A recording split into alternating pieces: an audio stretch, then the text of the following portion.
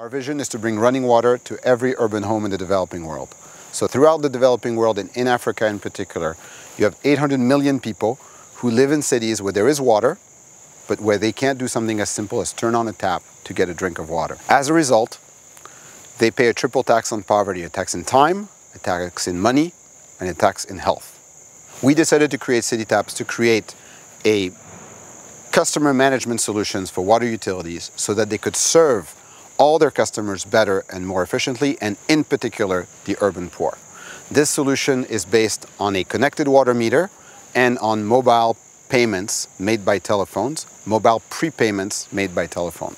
We participated in the Digital Africa Challenge because we saw the convergence of Bpifrance and AFD as providing a great deal of value potentially for us, and I'm glad to report that that has been the case.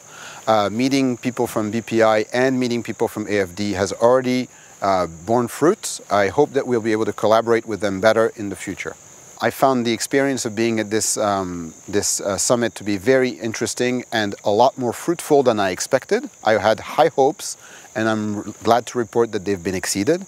I've met some very interesting people. I go away with some actual prospects, and I'm delighted to have come here.